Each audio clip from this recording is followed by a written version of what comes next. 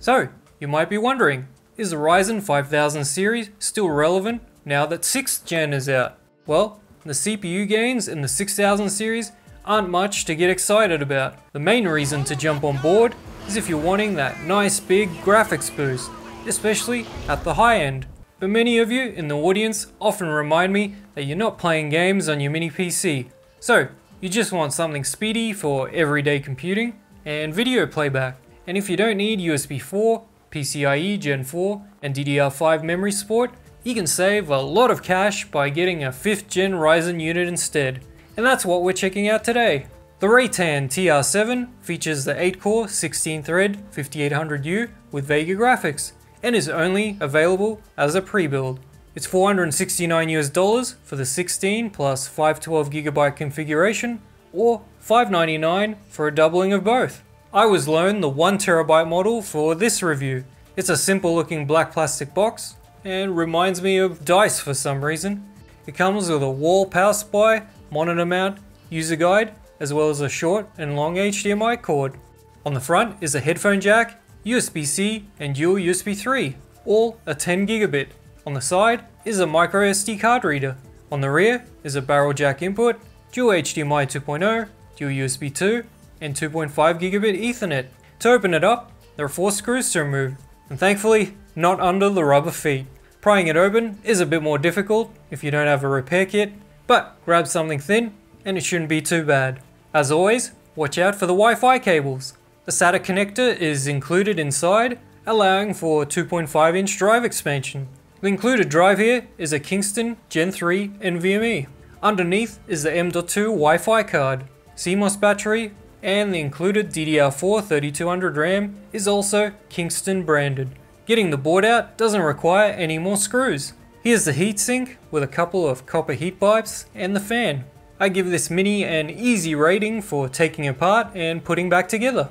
Windows 11 Pro is included with the pre-build, but Ubuntu worked without a problem off a USB drive. I haven't reviewed a Ryzen 4800 or 6800U, so there won't be a generational comparison here.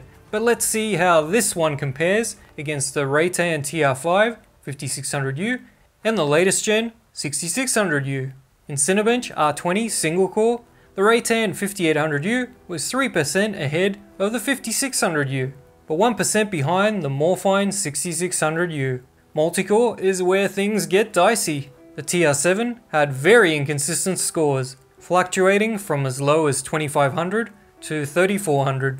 As always, I did a multi-run average, which put it 7% ahead of the 5600U, but it's behind the 6600U by 10%, even though that's only a 6-core CPU.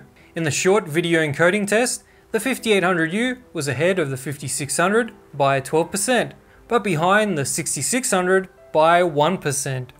The included Kingston NVMe drive is a decent performer for both read and write, but it's not saturating the Gen 3 socket. In 3D Mark DX11, the Reatan TR7 is 5% ahead of the 5600U and 21% behind the 6600U. In DX12, the lead jumps to 10% over the 5600, but still 22% behind the 6600. For the game comparisons, I put it against the 6600U and the 6800H to show how the graphics compare against the latest generation. In Forza Horizon 5, the 5800U is around 20% behind the 6600U.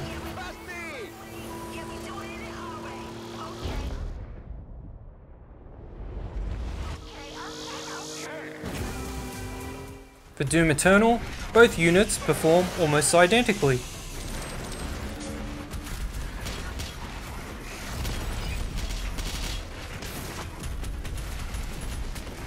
And the same with Elden Ring.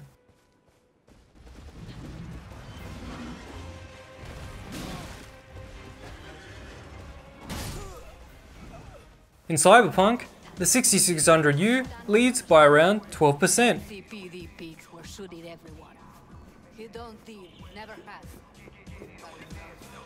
The biggest difference is in God of War, with the 6600U ahead by around 60%.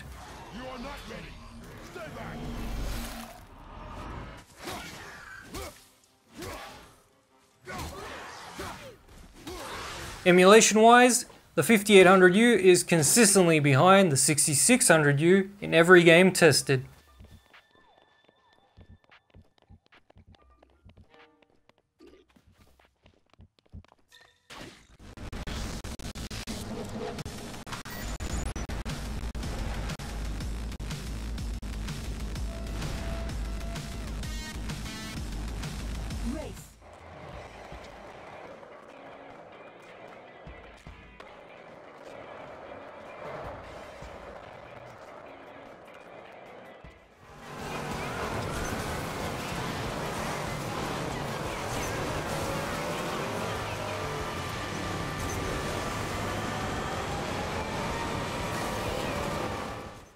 The BIOS has plenty of options and allows you to choose how much memory to dedicate to the integrated graphics.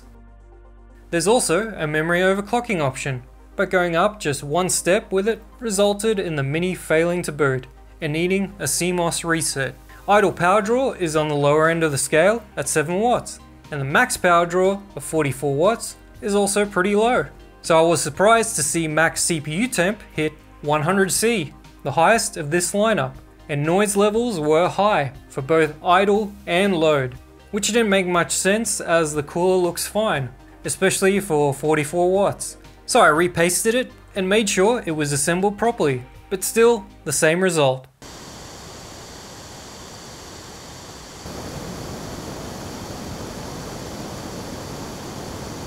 The Mini draws in air from the bottom and is supposed to push it out the back. Yet when I put my hand there, very little hot air comes out and it heats up really quickly. Flipping the unit upside down improved thermals with better airflow, but noise levels stayed the same and it didn't fix the inconsistent performance on a multi-core workload. The SSD hit a max device temperature of 73°C, which is high, as there's no cooling for it either. So let's check out the pros and cons for the Reatan TR7. The box is an interesting design and is easy to disassemble. Unlike some other minis, it comes with decent quality RAM and SSD. At a max of 44 watts, it doesn't draw much power. But the TR7 runs really hot, as the cooling doesn't seem to push the hot air out, which means it's one of the noisiest units I've tested yet. CPU performance is very inconsistent, and there's no cooling on the SSD. Reatan's TR5 on the other hand, was a very quiet 5600U mini PC, and you can check out the review here. Cheers!